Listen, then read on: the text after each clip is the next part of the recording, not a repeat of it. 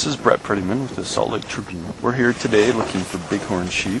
This is the Potash area along the Colorado River. Hopefully we'll find some. We got Bill Bates with the Division of Wildlife here to help us. He's got a radio collar. He's got your telemetry system. He's checking for sheep right now, and hopefully we'll find some. We've lost our signal now. We probably have about 10 bighorn sheep with collars on it here. It is part of a study we did through Brigham Young University a few years back, and the Park Service also has they have probably another 12.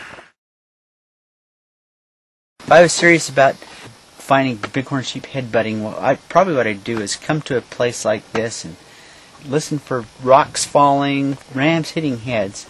It sounds like gunshots, and it'll echo clear through these canyon walls. Canyon like this, it's confined, carries the sound better, and there's a bunch of sheep living up in a place like this, and this time of year, sooner or later, it's going to happen. More so beginning like the 1st of October through the end of November. At the beginning of the rut, you start getting ram groups joining up together, and they've always got to determine the pecking order and who's the biggest and who's next in line, and so until they settle their dominance question on who's the biggest, they butting heads is one of the big ways they do that.